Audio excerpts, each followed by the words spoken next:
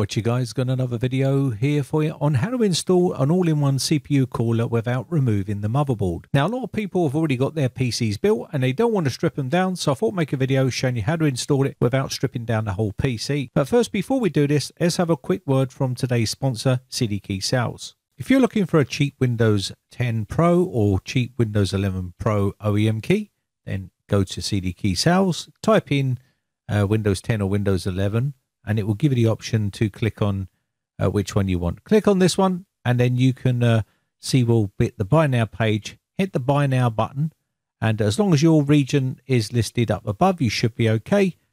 Put in my promo code capital B capital R 09 and apply this to your order to get a juicy discount. Once you click apply, it will be reduced down to $16.41. Submit your order, and then use PayPal to pay for your key. Then head over to Windows Activation Center and paste in your key, and then activate your version of Windows 10 or Windows 11 Pro. Links will be found in the video description. So we're going to be using the Silentium PC Navis F240 ARGB liquid cooler. So it's a 240mm rad, and whether you've got an Intel processor or an AMD processor, you can use this cooler to cool down your CPU. So what we're going to do is take a look at all the contents in here, get it all out, get it prepped, and then get it installed into the case. But before we continue to do that, what we're going to need to have to do is remove the cooler that's already inside the case, and we'll probably have to take out the graphics card. So we're going to remove all of this stuff first. So I'm going to be removing the graphics card first, then we can get access to the CPU cooler to remove it. And of course, we'll have to remove those two top fans because we're putting the radiator there. And we may need to remove the RAM as well so we can get access to the fans there a lot easier, and also put the radiator in. So I'm just going to use the screwdriver here and then release the catch to remove the graphics card. I've already removed the power cable from the card. I can give that a bit of a clean later on. And once that's out of the way, that will give us access to the 4 screws on the actual cooler here. Now we'll have to remove the fan on the cooler to get access to the other 2 screws on there. So let me just start this off. I'm not going to show you every single screw because we'll be here forever, and you've got better things to do. So let me just undo all these screws, and now we can give it a slight twist. Always give it a slight twist before you remove it, because you don't want to pull the CPU out of the socket, especially if it's an AMD CPU. Intel's not so bad, but AMD, you can pull that straight out the socket, and then you run the risk of bending the pins. So first off, let's remove that thermal compound. I'm going to be using the isopropanol alcohol to remove the thermal paste off of the CPU here. So I'm just going to get a little pad here and remove this. I'm using a 99.9% isopropanol alcohol. You can use 70% alcohol if you wish. It still does the job. So I'm just going to rub this on here and remove this compound. Now, it's always best to remove all the compound. On this case, it does have these panels that hide all the cables. So I'm going to need to remove these little back panels here so I can get access to the back plate and all the cable in here. So let me go ahead and remove these from the actual case here. Now, if I remember rightly, the back plate was glued on with some sticky pad here. So I will need to remove this. So let me go ahead and remove this little panel as well. And then we can just peel this off. Now I have to be careful here because this is for the other cooler. So I'm going to remove the old back plate.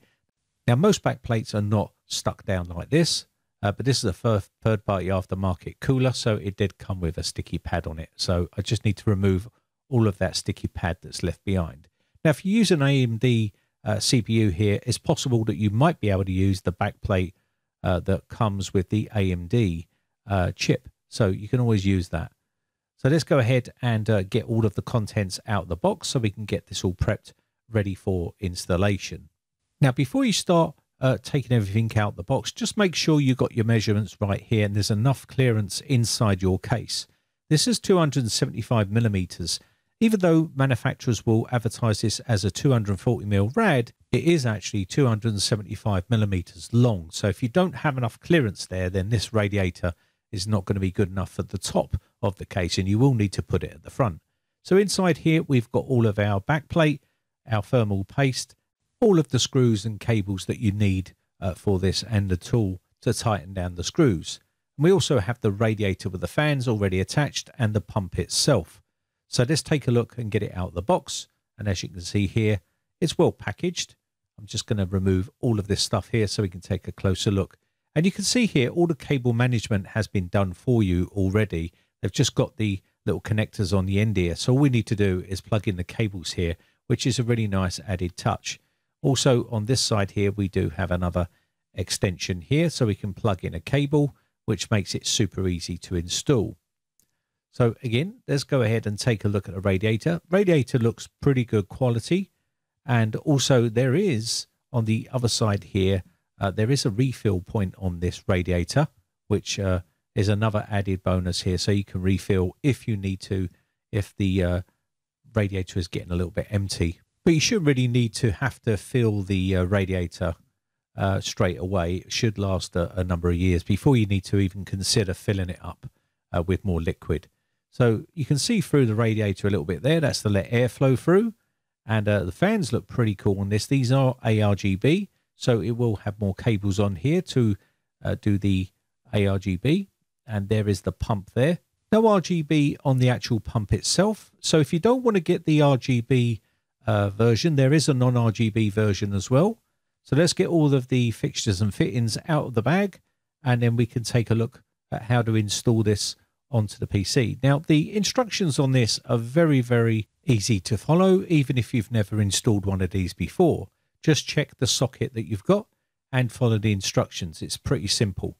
It's got all of the information written on this document here. So these are the actual fixtures and fittings that we've got here, and just make sure you're using the right attachments for your type of motherboard and socket that you've got.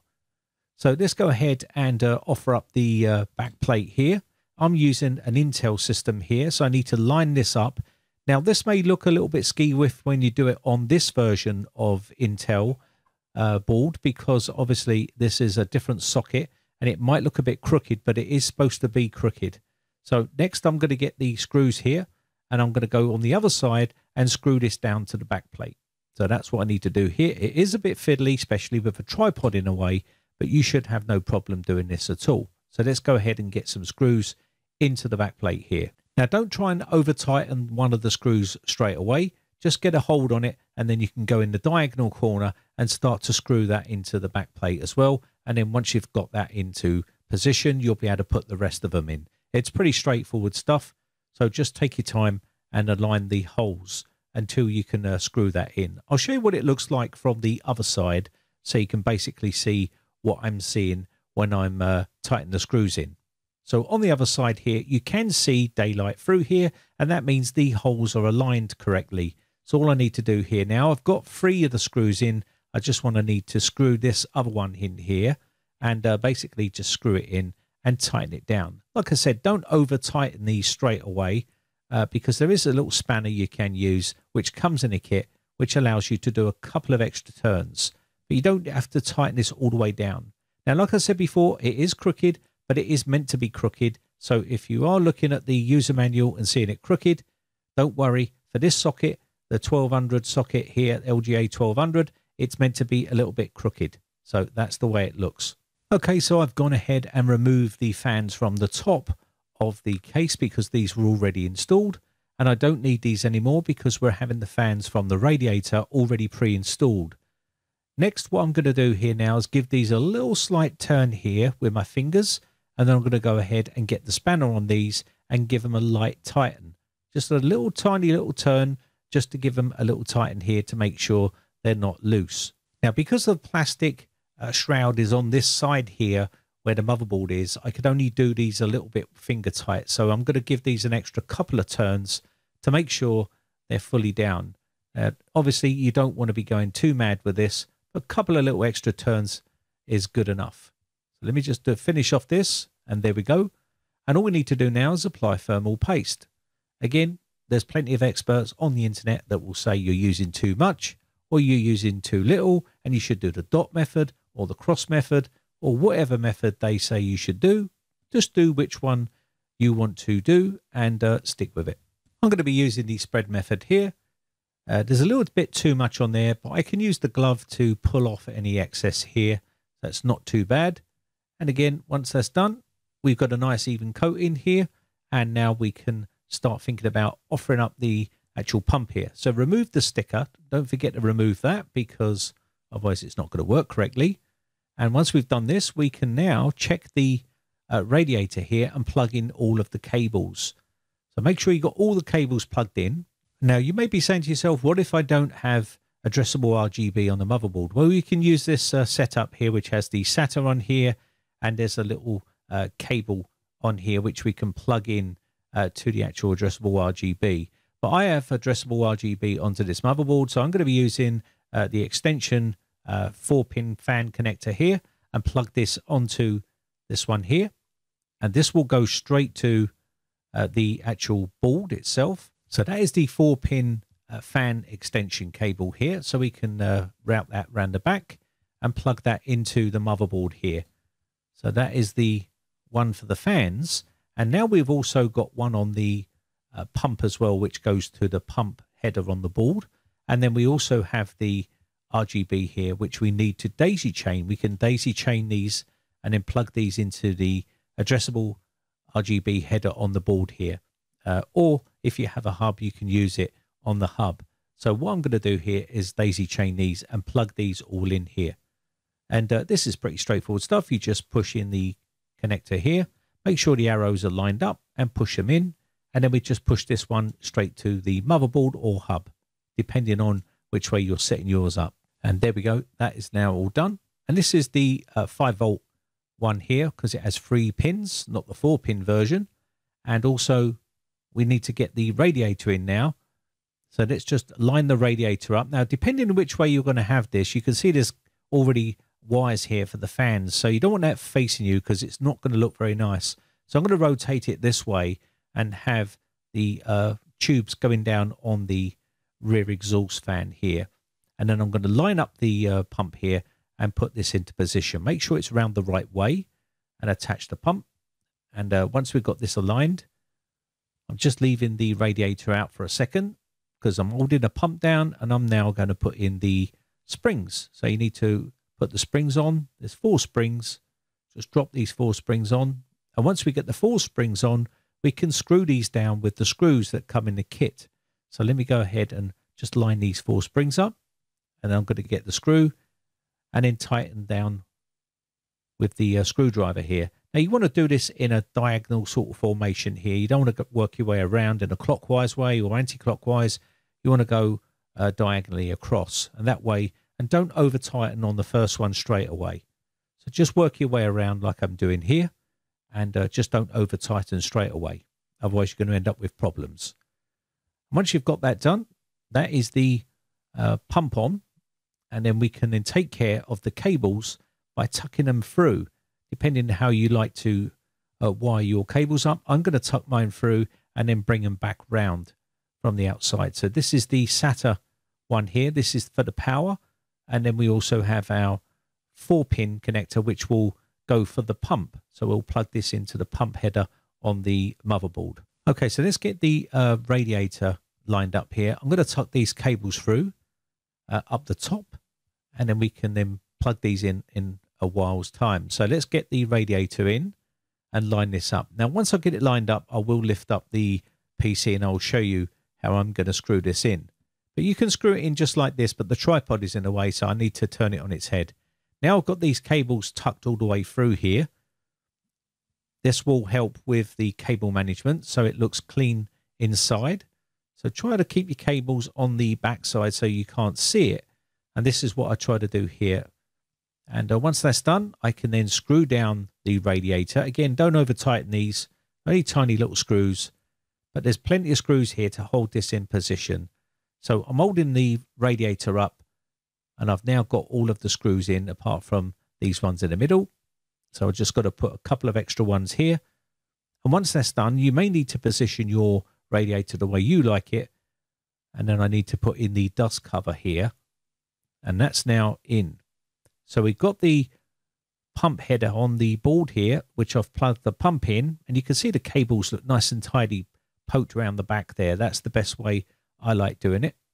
And I had to remove the RAM here to get the actual pump in. So I'm going to put the RAM back in now because the actual fans were stopping it from going back in. So I need to line this up and basically get this slotted back in. And with this tripod, in a way, it's an absolute nightmare. It really is.